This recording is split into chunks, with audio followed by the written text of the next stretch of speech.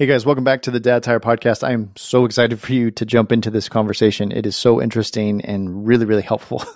Just fun. It's a really, really fun conversation. One of the most fun conversations I've had in a long time on the podcast. I got a lot out of it personally as a man and a dad. We'll get to that in a second. I do want to thank my friends over at Samaritan's Purse for sponsoring today's episode. If you missed collection week, it's over now, but there's still time to pack a shoebox. You can do it online. And this is one of the easiest and best ways as a dad, as a family, that you can share the good news of Jesus Christ by filling up a shoebox and having it sent to kids all around the world. You can do that online again because National Collection Week is over, but you can build these online. It's really fun, really easy way to do it. You just select the gifts that you want to put into that shoebox, and Samaritan's Purse will actually pack them for you and send them to a child in need.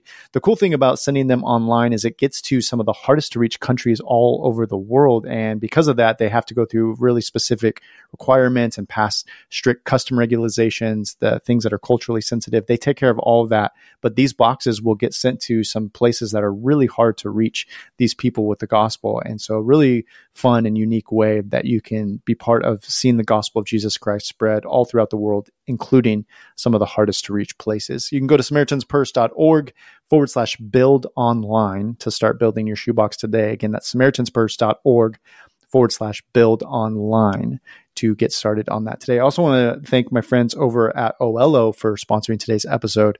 I told you guys, if you are looking to get holiday lights or any kind of permanent lighting on your home, we actually just had ours installed by the OLO team. They came out, did a phenomenal job. Great guys. You can get these all over the country. They have installers all over the country. But the day I put them up, I'm not kidding you, I had multiple neighbors standing in front of my house like, okay, where do I get these? Where do I get these? They're just the coolest lights, man. You can control all of it through your app. Again, if you want to just go as simple as security lighting on your house, they have that setting, but you can do a million different combinations of lights and colors and patterns and ways that the lights can move. And I mean, fully customizable, or they've got presets for all the different holidays.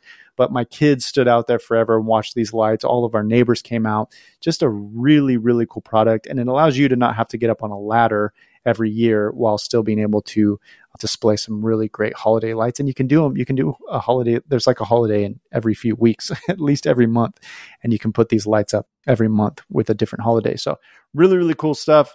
You can go to OELO, that's OELO.com, and say that Dad Tired referred you. Make sure you mention that. But again, go to OELO.com. You can get a free quote over there. Love what they're doing and the product and customer service that they have. OELO.com.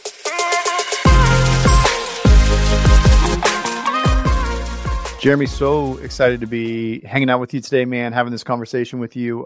Layla and I got to go to a marriage conference. We do this conference every year, our retreat, and there are a bunch of speakers there. All of them are so awesome and helpful. But I found myself reflecting back on your talk consistently after that. Layla and I talked about it a ton. So I had to get you on the podcast and just continue to pick your brain. I know we had some lunch together and I picked your brain, but I wanted to keep that conversation going. But before I get too deep into that, for the audience who may not be familiar with you, tell us who you are and what you're up to these days. Hey, I'm so delighted to be here. Thanks for having me, Jerrad. I am Jeremy Utley. I live in Mountain View, California. For the last 15-ish years, I've been teaching at Stanford University in the design program. And if you heard my minivan start up right outside my garage, it's because my family, the most important part of my life other than the Lord, Jesus, they're going somewhere. I don't know where they're going, but I'm happily married for nearly 17 years. And my wife, Michelle, and I have 4 daughters aged 11, 9, 6, and 4. And Sparky's the only other dude with me. So he's sitting outside right now. He's kind of looking at me. He often just wants to come retreat in the man cave with me, but I told him podcasts are off limits, buddy. That's awesome, man. Our families are similar in that way. We've been married close to the same amount of time. Both have 4 kids. You have all girls, which is super fun. I have 3 girls and a boy, but similar ages. So we're definitely in a similar life stage here. I want to pick your brain on all the stuff that you're doing work-wise. But first, I'm curious, you're in like academia world. Yes, that's true.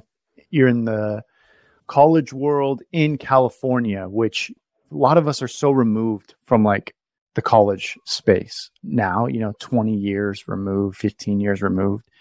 It's weird when you say it, right? It's like, it's been 20 years. I feel like I was just in college, but yeah, I know what you mean. I was just watching a Nate Bargatze. Are you familiar with him, the comedian? Love Nate. And Love yeah, it. and he referenced the Sixth Sense. He's got like a whole bit on the Sixth Sense. And he said it was like, at the time of the recording, he recorded that in 2019. And at the time of recording, he said it's 20 years old. And I was like, oh my gosh, dude. The That Sixth is Sense deeply troubling. Deeply troubling. coming up on like almost 25 years, which is just insane. Anyway, man, like give us a pulse of like, for some of us who haven't been around college students in a long time, like what's the pulse right now of young people just from a 30,000 foot perspective, and in your world as a Christian, but working in the secular college environment? Like, are you seeing any kind of trends, anything that you can like tell us about things that are coming?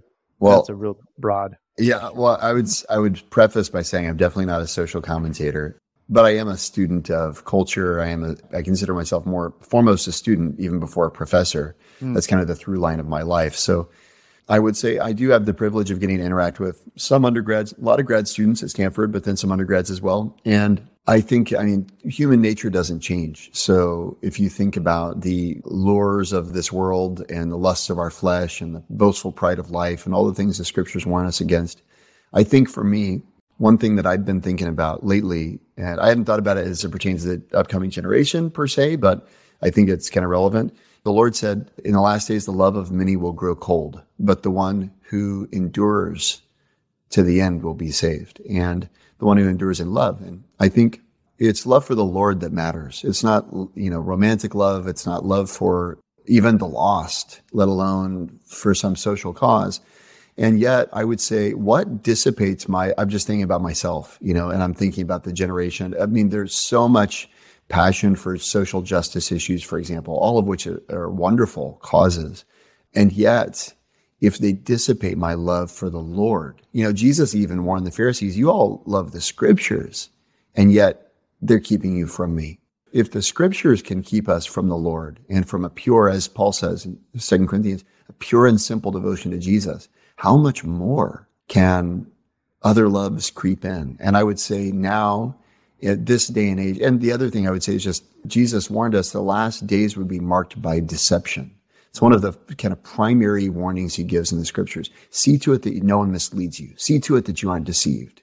And Paul speaks about that as well. And I think deception is rampant, and it's subtle because it can veil itself as rationalism. How can someone who's rational be deceived, right? It veils itself as humanism. How can someone who loves people be deceived, right? And so these deceptions, they aren't overt. It's not that we're believing lies. It's that we're elevating some truths above the creator. The creation is being elevated above the creator. So anyway, I mean, I think all of us are certainly vulnerable. None of us are immune. All of us have to be careful to guard that pure and simple devotion to the Lord Jesus and recognize the love of many is going to grow cold.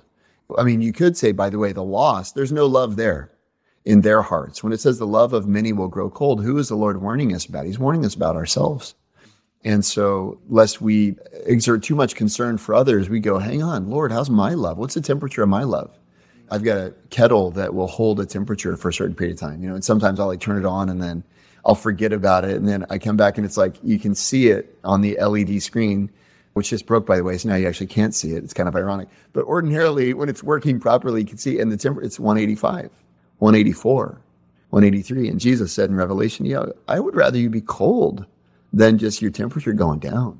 And so to me, anyway, that's a little bit of a commentary on our culture and on life on campus, but it's also, to me, let him who thinks he stands take heed lest he fall. And to me, that's me. It's not you. It's not a listener. It's not anybody. It's me. I'm the one in danger.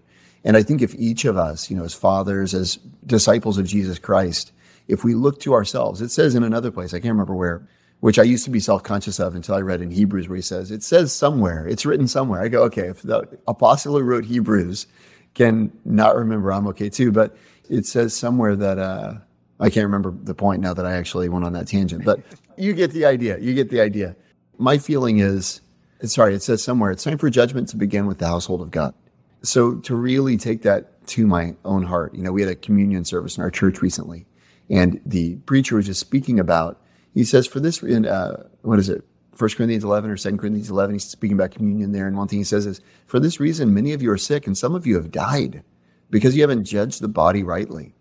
And our pastor was speaking about the soberness with which we ought to approach the communion table and judge ourselves. Anyway, all that to say, it's kind of a long-winded answer, but you poked the balloon and that's what you got. Well, I mean, I really appreciate your perspective on that. One thing that stuck out to me is your ability, even though you kind of made fun of yourself there, your ability to memorize scripture. Is that like, has that always been a high value for you? I treasure the scriptures for sure. My parents instilled a love of God's word in me, and I thank God for them. And, I find myself wondering, do I make my kids read the scriptures? Do I encourage them? Do they do it out of love? I was actually asking my dad some advice about that. My dad, by the way, would be the person to have on this podcast. Listeners, I'm new to the show, and I've learned about Jerrad and his amazing ministry and work at the conference that we attended. But now that I know a little bit about it, I'd say you need to get me off the show and have my dad, because my dad is the OG. I admire him tremendously. And I know a few that I could recommend to you, but I ask him a lot of my questions, about how do I do this? And one thing he said that I really appreciated, this is not an answer to your question, I'll come back to it, I promise. But he said, instead of making your girls read God's word, tell them what stands out to you. Tell them stories that come out of your heart. Not rote reading, but just, hey, you know what? And I did that this morning, actually. We were just by God's gift, and kind of coming a little bit to your question, which is valuing God's word. I really do everything I can to get up meaningful amount of time before my family does. There was a big shift in my life when my first daughter was born 11 years ago, where I went from kind of, I can do whatever I want, have time whenever I want, to, man, my day wakes up and someone's yelling at me, literally from the moment I wake up. And I found myself after 3 or 4 months kind of going, why am I in such a funk? And I realized it's been about 3 or 4 months since I was diligent to read God's word. I might haphazardly do it. I might pick up the Bible from time to time. I might read it at church, but really making time, carving out time. And so I made kind of a commitment to not a commitment, but I made a decision at that time, which the Lord, by his Holy Spirit, has sustained me in. From that point on, I got to get up before my girls do. It's the way I can attack the day. He who wins the morning wins the day. I think Spurgeon said that, maybe. I don't know. But anyway, coming to this morning. So just what it looks like, if I think about almost like gospel-centered, although I wouldn't necessarily call it that because that sounds too formal, but just discipleship and speaking of the Lord, taking my dad's advice. I've really tried to take that to heart. And this morning I happened to was reading in 2 Samuel, I think, when Solomon becomes king. And it blessed me. What did Solomon pray for? We all know the answer to that question. He asked God for wisdom. And God's amazed. He said, it's not wealth, not long life, and he said, because you asked me for wisdom, I'm going to give you wealth and long life and all this stuff, right? We know that. That's like an introductory lesson, and it's easy to skim over that. And I just happened to, as I was reading it this morning, I noticed there's like a little one, by wisdom. So I'm reading on my phone because I'm like doing a plan. So I'm on my phone, which I generally don't like. I actually hate it. But now it's like, once you start a plan, you got to finish it. So I'm like in the middle of this plan, waiting for it to end. But anyway, hit the one and it pulls up the margin. It says hearing. I thought that's interesting. It says literally Solomon asked for hearing, not wisdom, hearing. And then later when the Lord commends him, he says, because you asked for this thing. And in the margin, it says, because you asked for hearing, I will give you that. And it blessed me. And I just made a quick note. I opened up my Evernote, jotted a quick note. Wow, wisdom is hearing. And that's it. And then I actually had a class earlier this morning, we do this class at Stanford where it's kind of a global, it's an online course. So we do office hours once a month. So I was on office hours, read my Bible, then get up and then have early office hours before family wakes up. Then family gets up and I'm sitting at breakfast just before this call. The Lord brought that back to mind. And not in like a Bible study kind of a way, not in a, everyone please open to 2 Samuel chapter 1, but just like, girls, you know what? I said, you guys know, you remember what Solomon asked God for? And my 11-year-old, thankfully, was like, wisdom, right? I was like, yeah. I go, do you know what he really asked God for? And one of the girls was like, love? Like they're all trying to find the right answer. I'm like, no. Yeah. He asked for hearing because we had actually prayed before breakfast and I found myself praying, Lord, give me an ear of a disciple today. What reminded me of it was I was praying for hearing because that was a burden God put on my heart as I was reading his word this morning. And then the Lord just kind of gave me the opportunity to just share that little word. I said, wow, isn't it amazing that when we ask for wisdom, it's not that we want something like, give me this cup. It's not that I'm going to get it. It's that what I'm asking God for is I want to hear what you have to say. That's wisdom. That's 30 seconds, bro. It's not like it was a long thing. Yeah. And if you judge the quality of your Bible study or whatever that on time spent, I'm pretty sure I get an F. It's like, it's hard to have a shorter Bible study. But to me, it was natural. I wasn't planning on saying anything. So I'm using this as like, it's almost an anti-example, because it's not like I had a really good idea. It's not like I had a point, really. It's just like, after we prayed, as I'm praying, the Lord reminded me of a burden that he had given me. And then I just felt led to share for a second. My daughter's flipping an egg. One of them's like banging something on the wall. So it's not a particularly reverent moment per se. But for me, going back to your question and then kind of tracing my answer, I was taught to love and study God's word. And then for me as a father, how do I cultivate that in my children? I don't know the answer entirely, but for me, I can't impart what I don't possess. Yeah. So I'm never going to teach them to love God's word if I don't love God's word. Yep. I'm never going to teach them to know God's word if I'm not a student of God's word. And then when it comes to times to, like the Lord says in Joshua, like when you're on the road, when you're sit down, when you're journeying, if God's word isn't in my heart, like you can't contrive that. It has to be an overflow. Yeah. And so for me, I hope I'm constantly seeking to be filled. I'm mindful and deeply aware of a lot of the ways in which I lack. But for whatever reason, the Lord allowed me to have a little victory today, maybe just to share with you. Well, there's a couple of things that stick out to me about that, man. First is I just want to highlight, a lot of times on the podcast, we'll have like Christian authors or pastors or musicians or whatever, people who are kind of professionally in the Christian space, for lack of better words. What I love, dude, is you're working in the secular world. You're doing some really, really cool things in the innovation space. I want to talk about that, like just from a career perspective. But you're also just a quote unquote normal dad trying to fall in love with Jesus, right, and help your family do the same. That's the journey. I love that, bro. I love that so much. And I just want to give that kind of, you have a lot of credibility behind you in the professional world, as you should, but I just want to give some credibility as a normal dude who's clocking out of work and going home and reading his Bible and trying to figure out how to bring up Jesus at the breakfast table. That's really, really cool, man. And if more dudes did that, I think we'd have a totally different culture and a different church and we'd see God move in really, really big ways if we have more and more guys like that. I'll say honestly, bro, I'm more conscious of my need than ever before, and more conscious of the perilous dangers that beset both sides of the narrow way than ever before. So it's a journey downwards. It's a journey to becoming nothing. As John the Baptist said, I must decrease, he must increase. And there's a sense in which you can say that, and it's like a exalted thing, but there's a sense in which you say that it doesn't feel great, And I mean, I would love to. I was even thinking earlier this week about where Paul says, most gladly will I boast in my weakness. Yeah. I wish my weakness would get out of the way. I wish I would stop having weakness. I'm not at that point where I'm gladly boasting. I'm saying, Lord, thank you for this problem I can't solve. I'm saying, I can't solve this problem, So all that say, I'm very mindful of my lack, but I see the path. A phrase that the Lord's put on my heart all year long, from this summer onwards, really is, down is the way forward. Wow. So for me, I really want to cooperate with the Lord in becoming less and less in my own eyes. I can't control what anyone else thinks, but do I think of myself less, and am I more oriented towards the Lord and concerned for the things of his kingdom and his righteousness and that sort of thing. Anyway, all that to say, may the Lord be glorified, and I'm definitely a work in progress. And today's the most important day of my life. Today's the most important day of all of our lives. And so really seeking to say, Lord, doesn't matter what happened yesterday. It could be a terrible day. I have a fresh start with you. The Lord's mercies are new every morning. Yeah. And it also doesn't matter if it was the best day ever. There's no such thing as inertia in the Christian life, or momentum rather, whatever, right? An object in motion, Isaac Newton, will continue to move unless acted upon. The object of our lives is acted upon every day by the flesh, and by this world. And just because we're in motion yesterday doesn't mean we're going to stay in motion today. But just because we were stalled yesterday doesn't mean we have to be stalled today. That's the good news. Good. That's so good, man. I wrote a chapter in one of the books about essentially think less about 15-minute, 30-minute, polished devotionals. I love how you said it, wasn't this big reverent moment.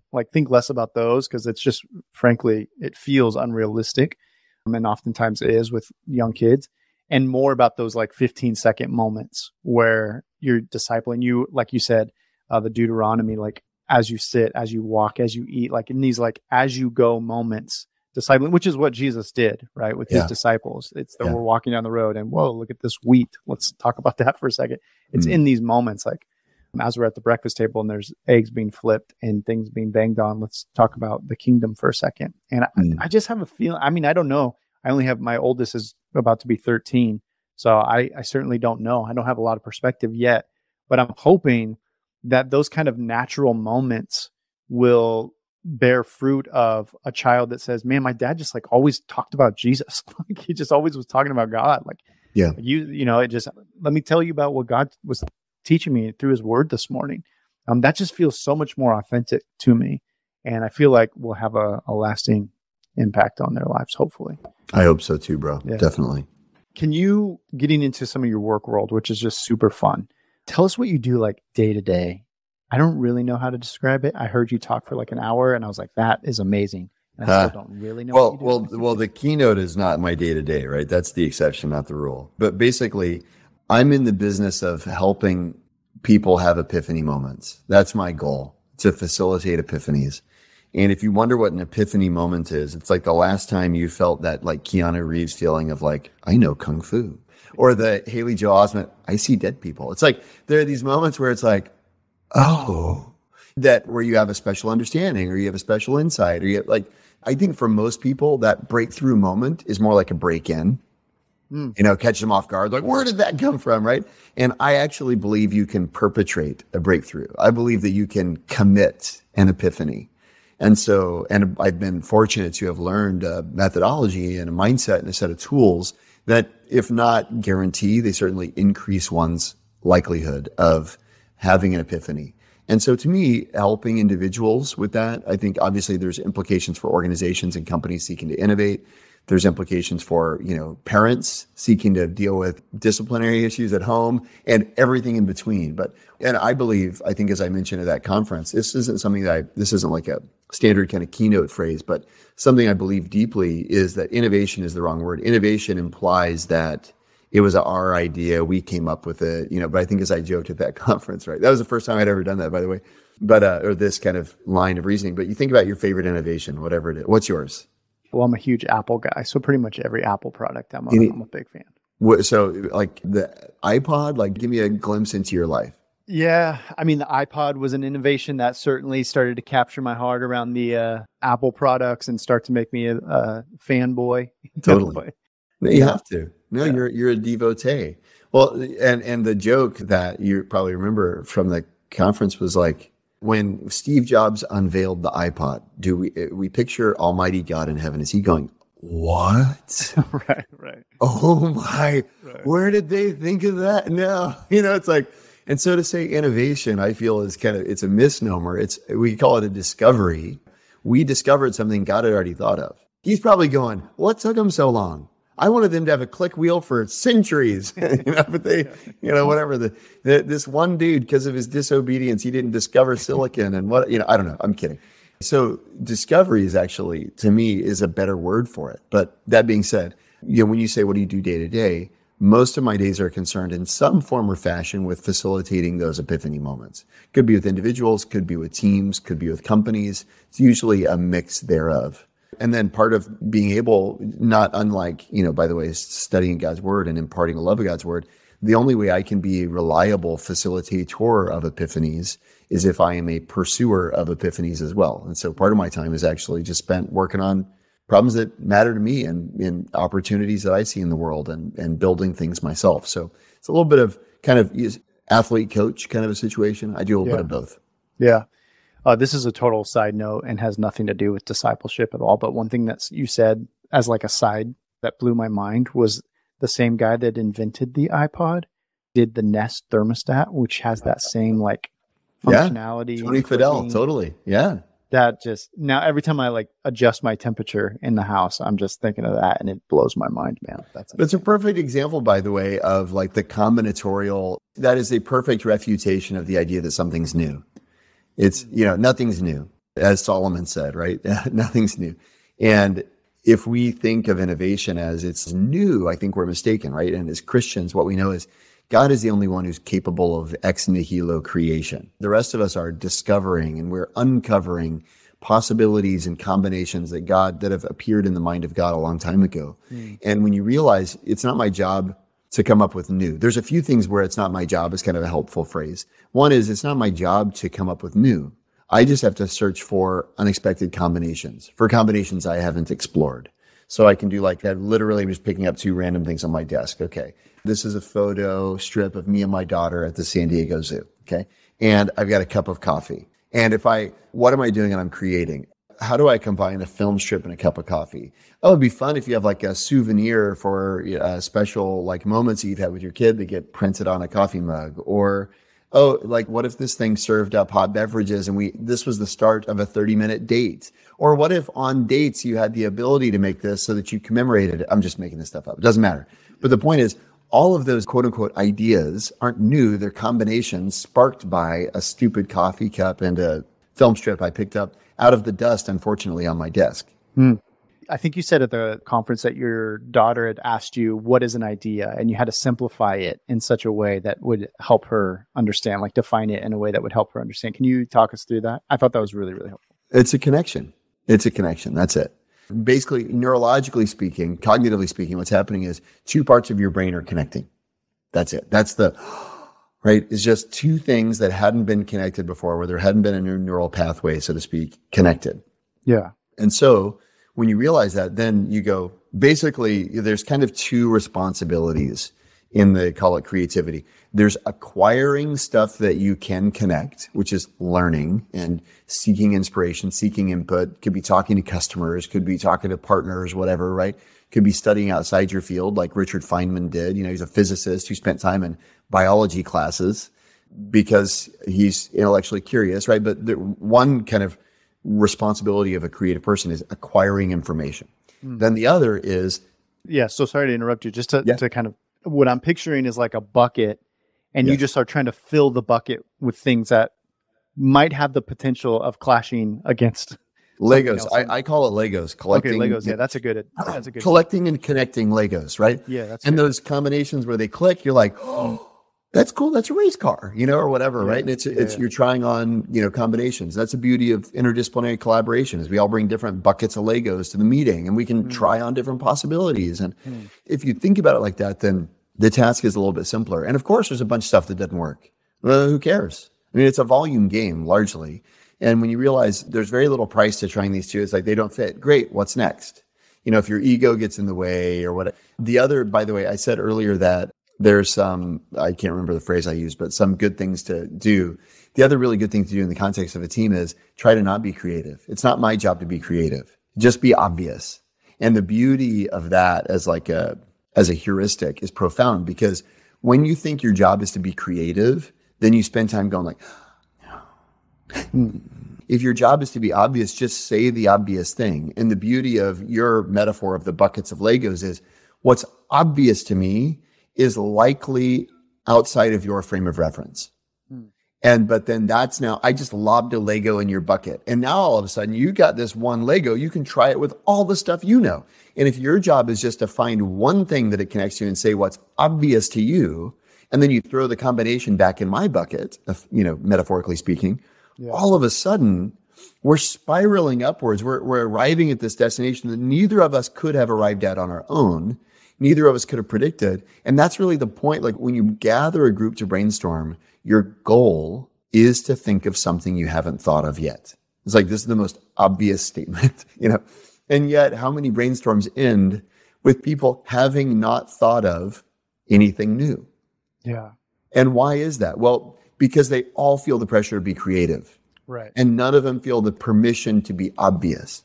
And if you'd flip the script from, and like one way to like a simple kind of script that you can use is, instead of asking, the default question most of us ask when we hear an idea is, what do I think of that? Right? So when I gave the example of like the picture and the coffee cup, right? And I'm like, by the way, I need a sip. But I gave that connection and I just threw out some random stupid ideas.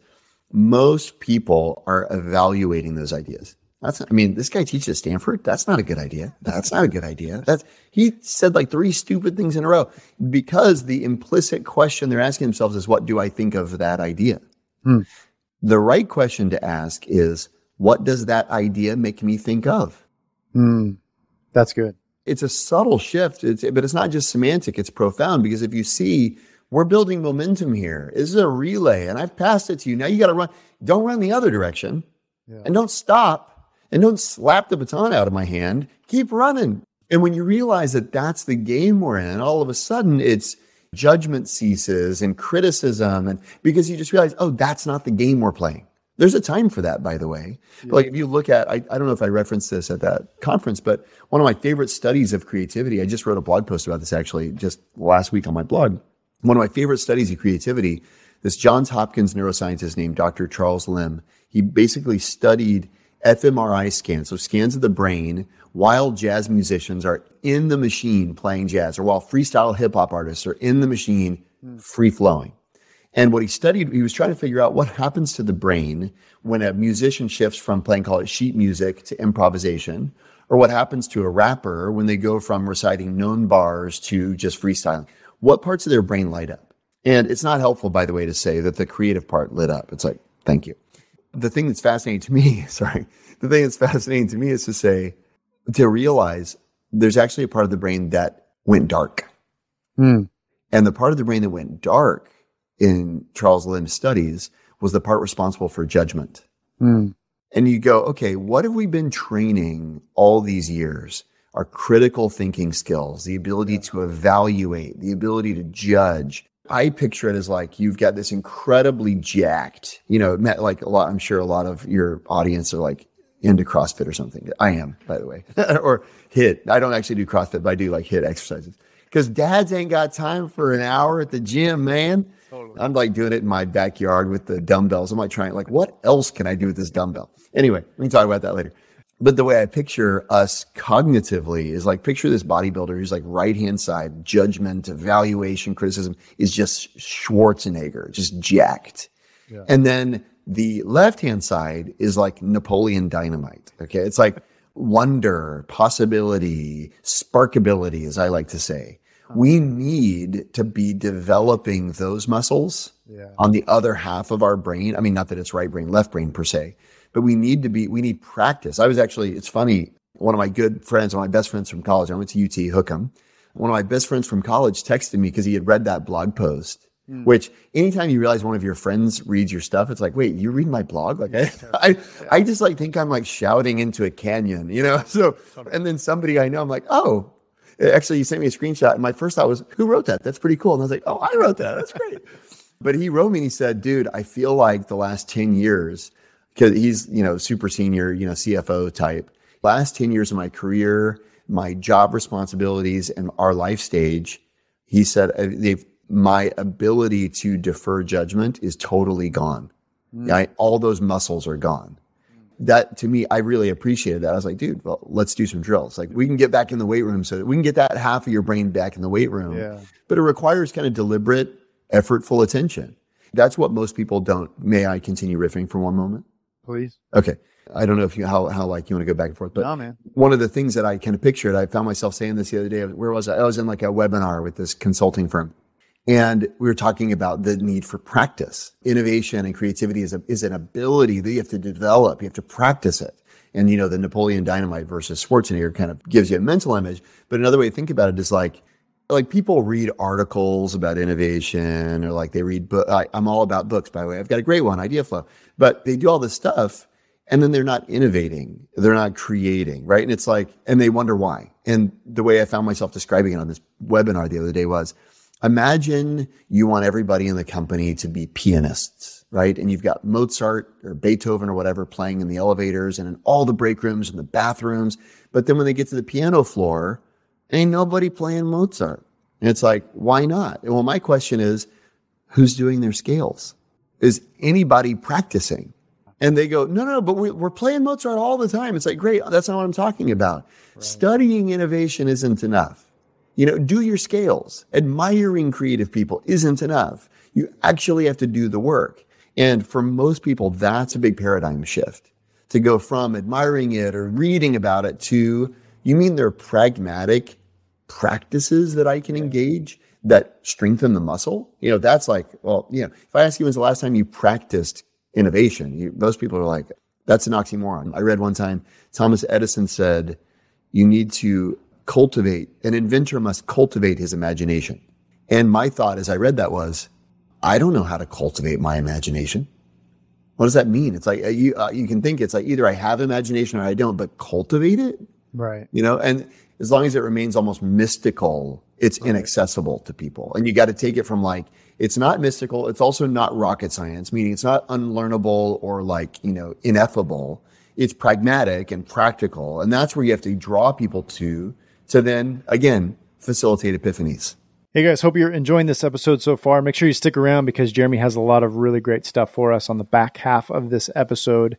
Did want to share some good news with you. I had a very generous donor reach out to me this week and say that he would like to match all the donations that we get for the rest of the year. And absolutely incredible. This is a guy who has been deeply impacted by the ministry and just really believes that God is going to use it to reach a lot more men. And so what that means for you is if you give $1, if you donate $1, he will give $1. If you give 50, he'll give 50. If you give 1,000, he'll give 1,000.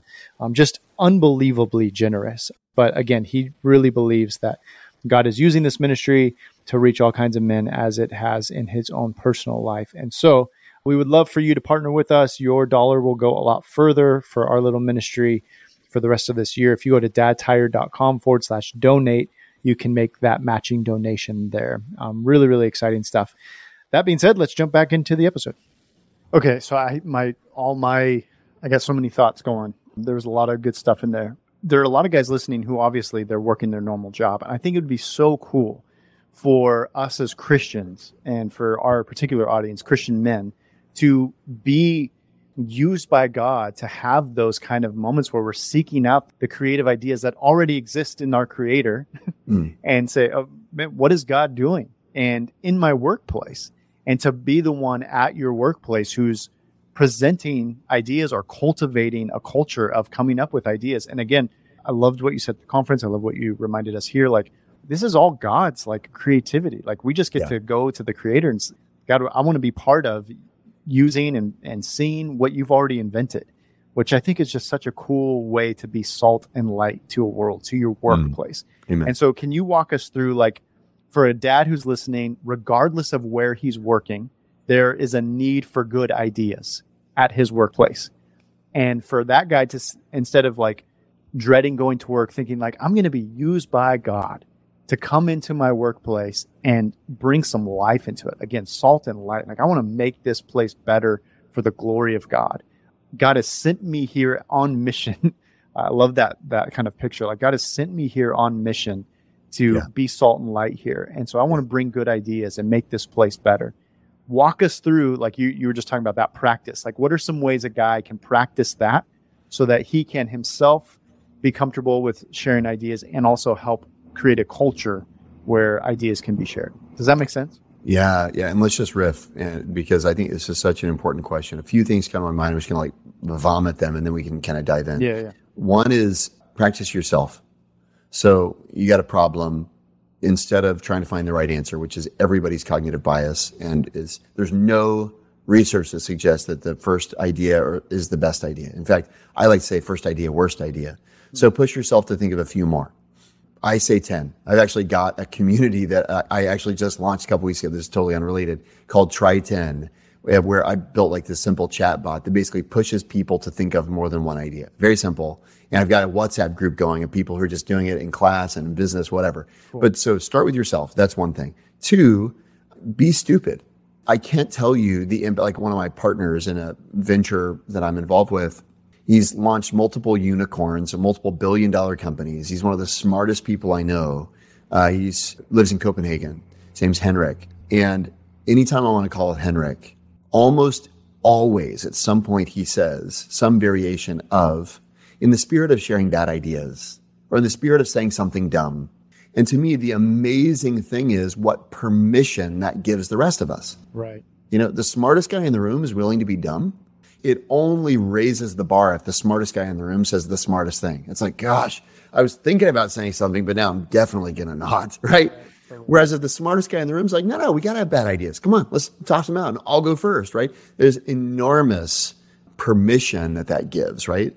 And then be sparkable. So one is like ask people. So, okay, step 1, practice yourself. Step 2, be stupid. Step 3, welcome stupid. So when a really great question to ask yourself is, am I a safe place for someone to share a bad idea? It's a great question. And for a lot of people, it's like, dude, they're like the stupid machine gun. It's just like, no. It's just like, only bring me your good ideas. Well, congratulations. You have not cultivated psychological safety. You have not cultivated an environment where people can innovate. And the reason why many people don't have better ideas is because they're not allowed to have worse ideas. Wow. And so what you need to do is actually create an environment where, it's fine, where there's not judgment. I had Amy Edmondson, who's the Harvard Business School professor. I don't know if you've ever heard of it. It's on the East Coast. It's like this little institution. But anyway, sorry, a little Harvard-Stanford competition there. But she created this concept of psychological safety. Or she didn't create it, but she's really popularized it. She wrote an amazing book called The Fearless Organization. She's 2 years in a row, the Thinkers 50 #1 management thinker in the world. Okay, she's incredible. She's a hero. Actually, I'm on your podcast and I'm plugging her book. Here's her new book. She sent it to me because I had her on my podcast. She's great. One of the key questions, if you want to evaluate psychological safety on a team, let me see if I can read it from her book so I get it right, is if you make a mistake in this group, it won't be held against you. That's fascinating, right? How much would people agree with that statement? If I make a mistake, it won't be held against me. Don't say it yourself. You have to ask your people, right? So step 1, practice yourself. Step 2, be stupid. Step 3, welcome stupid, which is like letting people share. And then be sparkable is be generative. It takes no genius to say why a bad idea won't work. None. Right. It takes incredible genius to see possibility in even a bad idea. So push yourself to be a genius. Most people are so lazy, they take the easy way out to say why something won't work. And a really simple kind of flip is to say, let me push myself to see, is there possibility here?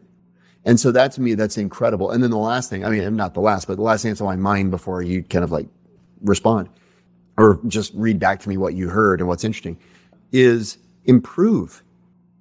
And to me, there's an amazing attitude that world-class performers have is they're always finding something to get better. That's really easy, by the way, when the bar is low in the beginning, right? It's really easy to get better from stupid than from smart. But improvement, debrief, how'd it go? What can we do better next time, right? But that's another, if you think about being salt and light, what an incredible environment that a Christian disciple and leader can create in a team where it's like, hey, what can we do better?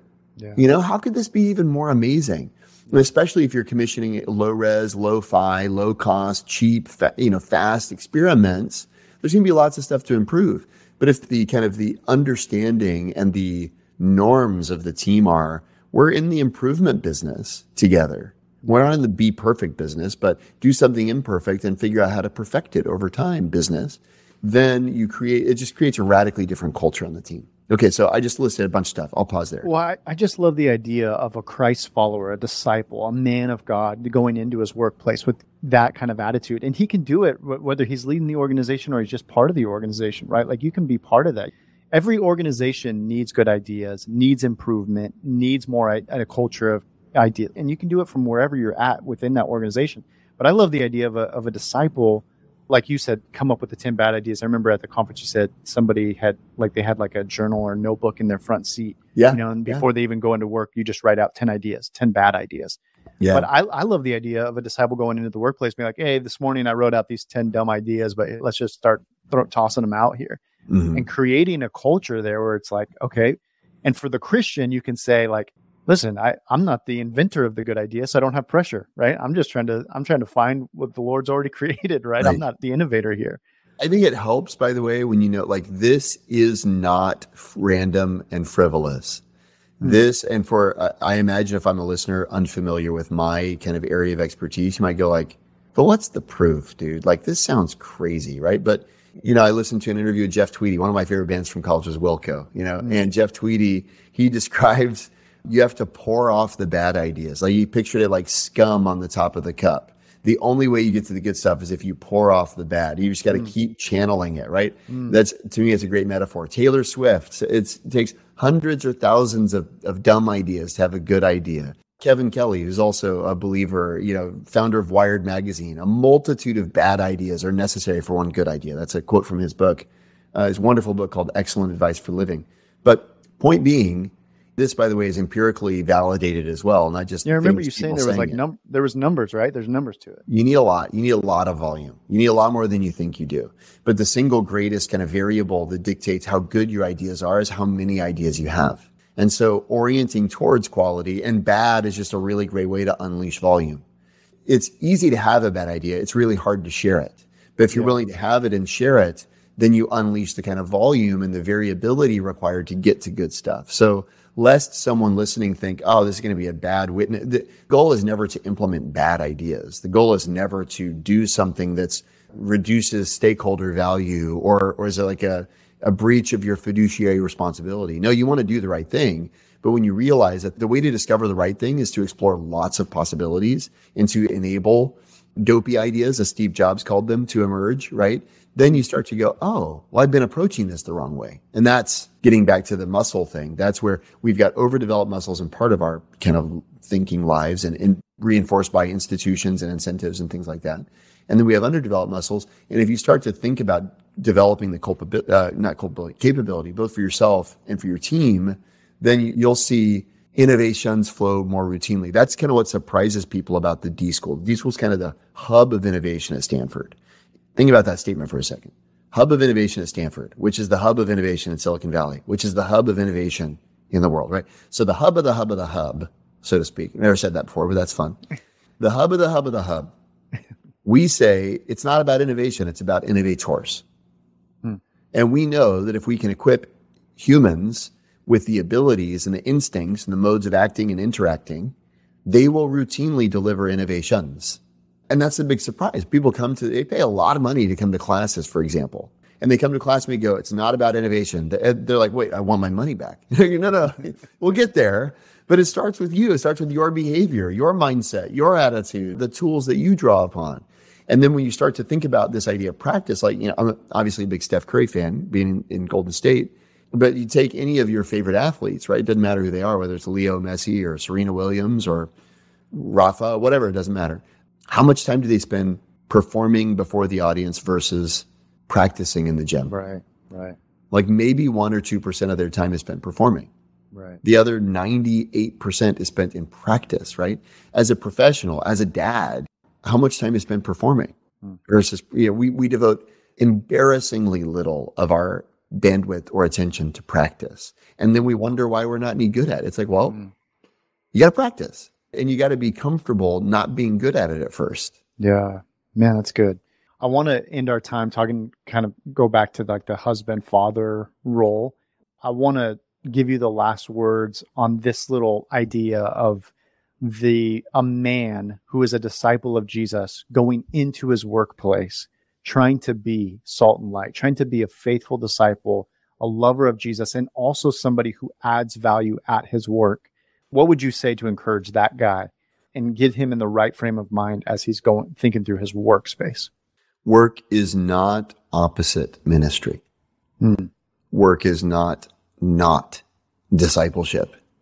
It's really easy for us to construct these false dichotomies or these false tensions or contradictions. And I know it's really easy to think, to be a wholehearted disciple, I've got to be in full-time ministry. To be a wholehearted disciple, I've got to work at a church. I'm nothing against working at a church. That's fine. But what the Lord said, what he commands even slaves, which objectively you feel is a job they got to get out of. He says, don't even try to get out. It's not about changing your job. It's about changing your motivation and your ambition to be pleasing to the Lord and work heartily, he says to slaves, as working for the Lord and not for men. And to me, I can think my work is what's keeping me from being a disciple sometimes. I can think my work is what's keeping me from ministry. And what the Lord has often encouraged me is, no, your ministry is an overflow of your work. And what I want to do, think about, the Lord Jesus is our dictionary and ultimate example. Was he not prepared at 12 years old to start preaching? He was confounding the scholars of the day at 12, and yet God Almighty saw fit to continue to prepare and perfect him in total obscurity for the next 18 years. He didn't preach a sermon. He didn't perform a miracle, nothing. And yet when he was baptized, again, even before he preached a sermon and worked a miracle, the testimony from heaven was, "This is my beloved son in whom I'm well pleased." And you go, what has he done? He's faithfully done his carpentry work. He's the oldest child we don't hear about Joseph much. He probably lost his father at a young age. He's the breadwinner for a family of at least 8. And he's doing his work well. And God from heaven says, I'm well pleased with him. And by the way, Jesus, as far as we can tell in the miracle at Cana, when he turns water to wine, when his mother first comes to him, it's not like he's going, showtime, finally, a chance to bust out my miracle skills. No, he's like, what does this have to do with me? My time hasn't come. And what I see there is he wasn't eager to rush out of the preparation time. He wasn't eager to stop being a carpenter. And for me, I see that's such a challenge to my heart because it's so easy for me to superficially define success in terms of whether it's ministry or whatever that might be, right? Yeah. Superficial, external ideas about what discipleship looks like. But Paul, what he says to the Thessalonians, I believe, he says, you know what kind of men we proved to be among you. We didn't eat anyone else's bread because we didn't want to be a burden on you. But we, working hard day and night, proclaiming the gospel to you. And he continues. I go, wait, hang on. The way I would write that sentence is, because I was working hard day and night, I wasn't able to proclaim the gospel to you. What Paul says is, my proclamation was amplified by the fact that I didn't take anything from you. Wow. And I didn't even ask for a meal. These hands provided for my own needs, and thus I was proclaiming. And what I need the Lord to say to me often, and what I would say to my fellow brothers who are listening is, it is possible to be proclaiming the gospel while working hard day and night. And as long as we have this false dichotomy of my work is what keeps me from being a real, sincere Christian, we're never going to be wholehearted disciples. And we have to eliminate that. I'd recommend one short reading by A.W. Tozer called, I believe it's The Sacrament of Living. It's one of the chapters in The Pursuit of God. It's a wonderful, he says it much more eloquently than I ever could, but basically he kind of just blasts this false dichotomy of the sacred and the secular and the spiritual. To a Christian, there's no such thing. Yeah. Man, really, really good. I want to, I know I have so many thoughts and that I want to explore with you, but for the sake of time, for a dad who wants to set that kind of culture in his family. So I'm thinking something as maybe practical as like, okay, as a family, I want to see ourselves on mission, maybe come up with some kind of family. This is who we are. For us, it's like, my last name's Lopes. So as a Lopes family, this is who we are. And I think that's so helpful for a family to have some kind of mission statement or like identity statement. But a dad might hear that and think like, I don't even know where to begin with that. How do we start to create some kind of identity as a family? This is where one example of where we might need an idea or a culture of how to come up with some good ideas here. So using that example, can you walk us through some exercises on how a dad can start to create that kind of culture specifically in his role as a dad and husband? Is your question, how does he think about naming that whatever culture is implicit, or how does he think about setting a culture he desires? Setting the culture he desires, I think. I mean, both, but yeah, like setting that kind of culture where, in the same way that we were talking about a man being a disciple going into his workplace and creating that culture, now he's gone home and he wants to lead his family well as a husband and father and trying to set a good culture where, again, leadership isn't just, hey, here's my ideas and you guys all implement them. Right. But it's creating that culture. How does a man do that? Yeah. I mean, I'm a fellow journeyman on the way, that's for sure. So maybe even how do you create that kind of culture where you're taking all these cool things that you're teaching organizations, big organizations, you've written books about it, you have a podcast. Like, what are some crossovers to how it's shaping you as a dad? I don't know if this is a good answer or not, but in the spirit of sharing bad ideas, I'll say this. I just kind of talk about stuff as an overflow, not as a regimen or as a ritual or something, but I think it's easy for me because work is so demanding. It's been 10 years since I was done. I'm never done. There's always more. I'm sure you can relate to that. There's always more I can do. And, as like a solopreneur, I know you can, like I was talking to a buddy on Sunday at our church who works at Apple, and he's like, man, I get to Tuesday, I'm like, is it Friday yet? And I go, dude, I get to Friday, I'm like, how is it already Friday? I'm like, there is still so much to be done. I can't possibly have a weekend. But that's the difference, I guess, between being a laborer for wages and whatever. So for me, it's hard to shut off, but I can kind of think what it means to be a good dad is to totally shut that off. And I kind of like put it in a compartment and I don't talk about it. And what I find really humbling is the number of times, for example, my wife, Michelle, she would love to help me if I would let her. Mm. And it's so humbling because I think like the way to be a good husband is to shield her from that or to like talk about whatever she wants. But a lot of times, like what she wants, she longs to be helpful. There, like a simple example, this was Saturday night. I was trying to build this like WhatsApp community I was telling you about.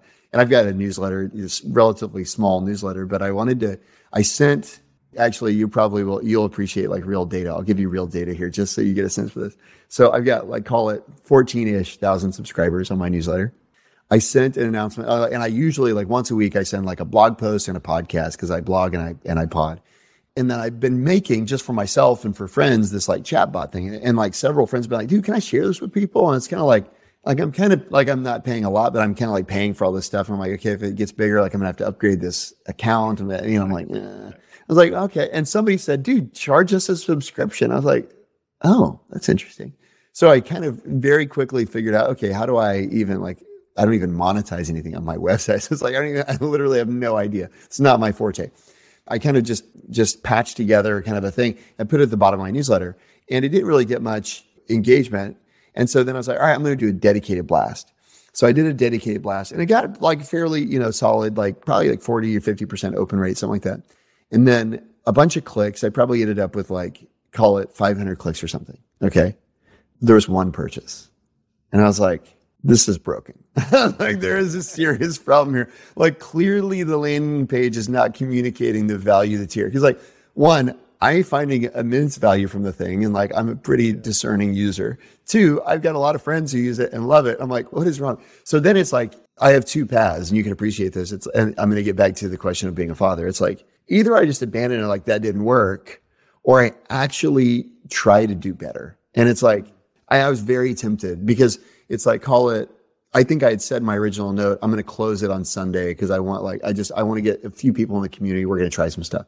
And so it's like Saturday night, and a woman in our church she was a former student in my accelerator. She gave me some good feedback. And so like I came home Saturday night because we had like this like family church meeting, had some ideas, but in my mind, it's like our date night, it's like my time with my wife, who knows what we're going to do, but that's like a sacred, cocoon that I'm not supposed to disturb. Yeah. We get the girls to bed and we're like sitting there, and she's like, so do you want to work on that, that landing page? And I was like, I feel so guilty because I just kind of want to give up on it because it's like clearly didn't work and it's going to require too much effort to try to overhaul it. And I don't even care anyway. It's not like I want to like build something. And she's like, well, let's work on it. And she literally sat down beside me, and for like 2 hours, who knows, by the way, if it ended up being any better, but for like 2 hours, where she's working on it. She's like having me send her test emails. She's clicking through, she's trying stuff. And it was just like this amazingly sweet and precious. And we got to bed. I was so invigorated. She was so invigorated. Again, without regard to output or outcome, but just because like I was willing to invite her into something that actually, it really did matter to me. Yeah. And I perceived the tension between doing a really good job and being a really good husband. I saw that as like a tension.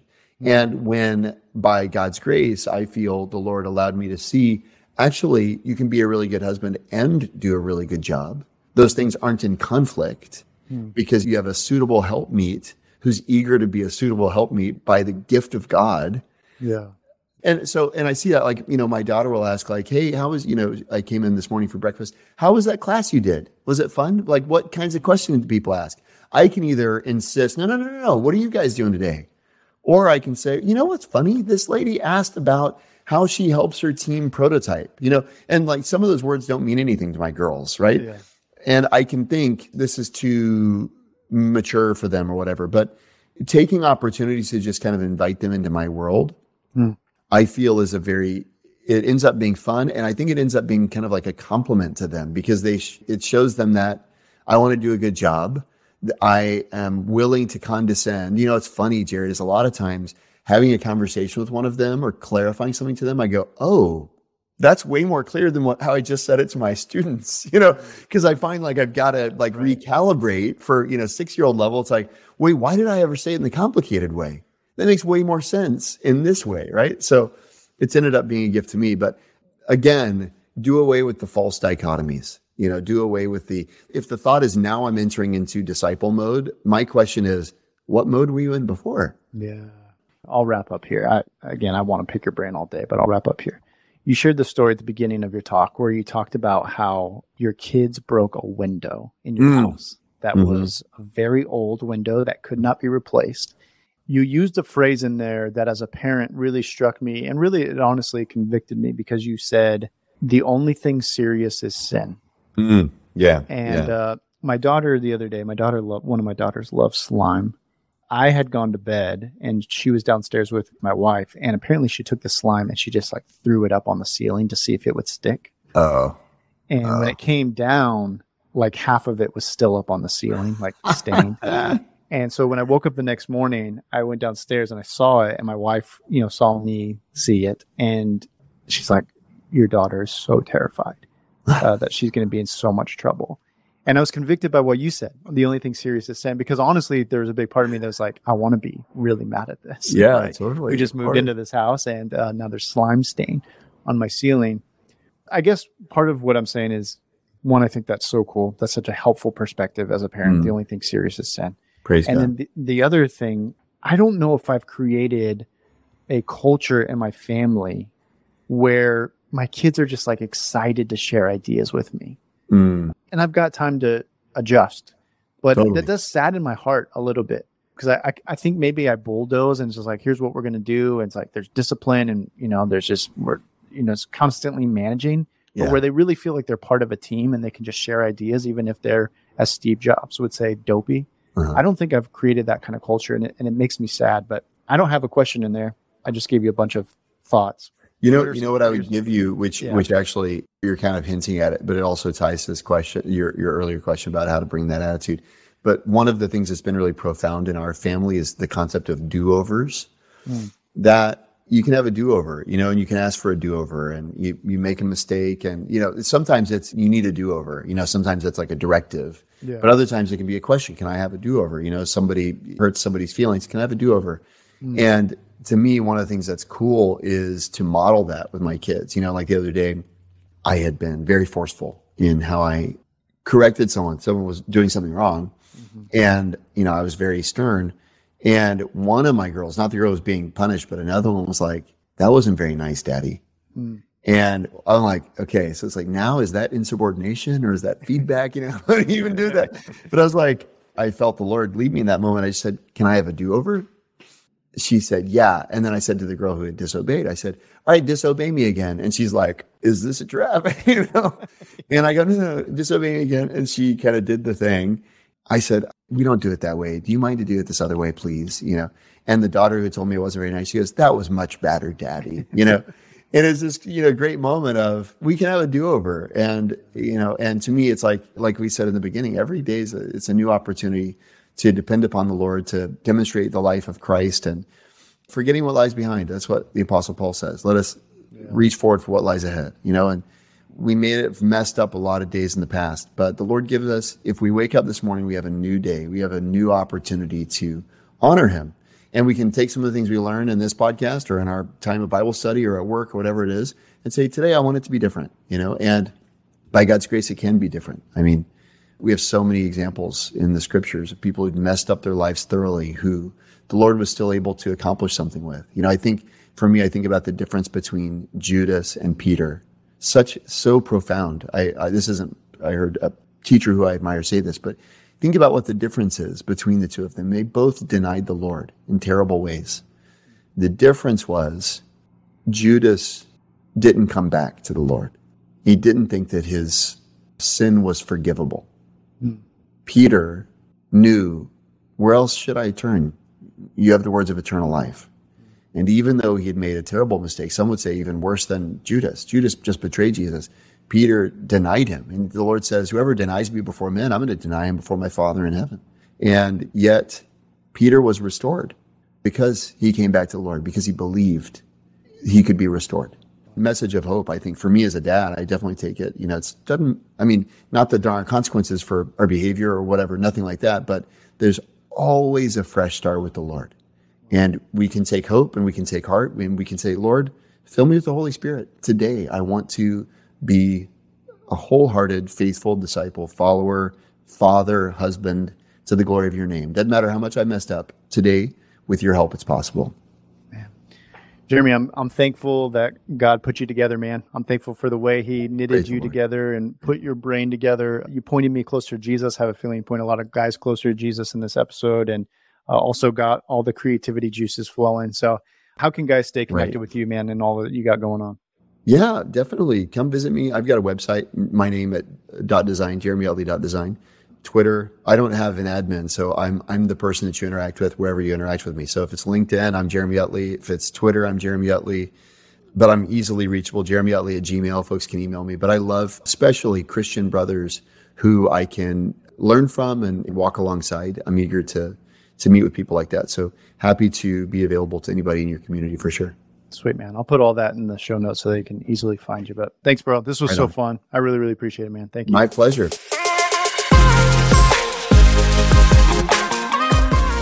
Hey guys, as always, hope that episode was helpful for you on your journey of becoming more like Jesus and helping your family do the same. Just want to remind you, we did have that very generous donor offer to match all of our donations for the rest of the year, which again means if you donate $1, he'll donate $1. If you donate $5, he'll donate $5. If you donate 1,000, he'll donate 1,000. Absolutely incredible. What that means in my mind, man, is just that we are reaching twice as many guys. What we had hoped to reach when we were originally thinking through fundraising at the end of this year.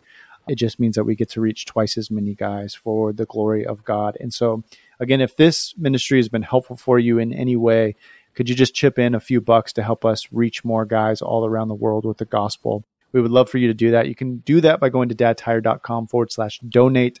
Again, that's dadtire.com/donate. Love you guys, and we'll see you next week.